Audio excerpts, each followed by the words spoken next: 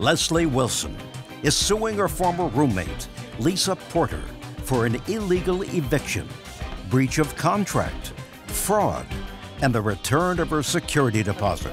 Let me understand your case, Miss Wilson. You signed a one-year lease to rent a room. That's correct. In a house where the defendant was living. According to your complaint, she signed the lease and you signed the lease. That was when? In what month and year? The latter part of April of this year. And you moved in and gave her a security deposit of how much? $1,100. And was that the amount of money you were being charged monthly for the room? Yes, Your Honor. Turns out Miss Porter was not the owner of the house. She was a renter. And you were given notice by the owner of the house that the house was being sold and you had to vacate. Yes, Your Honor. In what month and year? June 2018, Your Honor. When in June did Miss Porter tell you that you had to move? She notified me by written notice July the 30th. So you knew in June, but notified her in July? I notified her 30 days, yes, Your Honor, in July.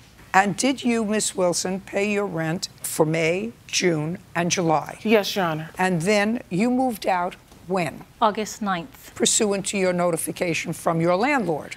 Absolutely. And you understood that? I didn't find out she was moving until she put the note on my door July 30th. But she said she gave you notice July 30th and you had to be out on August 30th? That's correct, Your Honor. Were you out on August 30th? No, Your Honor. Were you out on September 30th? No, Your Honor. I was in litigation with the owner.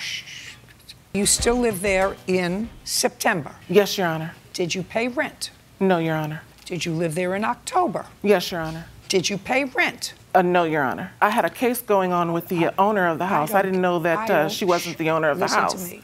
I just laid it all out, so I understand exactly where you're coming from. Are you still living in the house? Yes, Your Honor. I have until the end of November. Did you pay rent in November? No, Your Honor.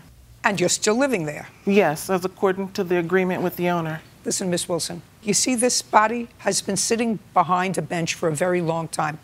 I know exactly what's going on. In your agreement with the owner, did you agree to pay your back rent of September, October, and November? No. The answer is no. No.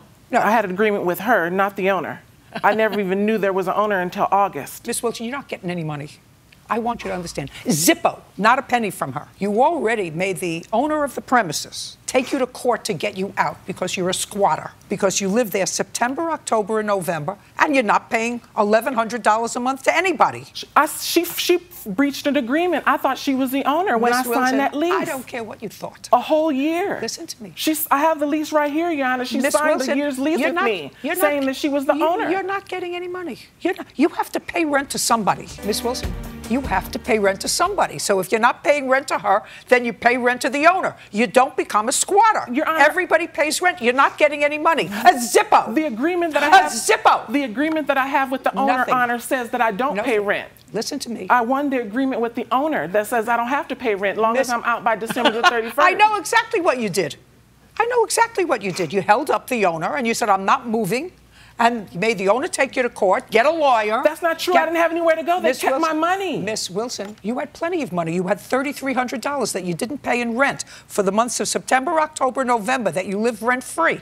Unless you can show me you paid somebody for rent. They wouldn't accept any money, Your Honor. Goodbye, Miss Wilson. Your case is dismissed. I know exactly what you did. Parties are excused. You may step out.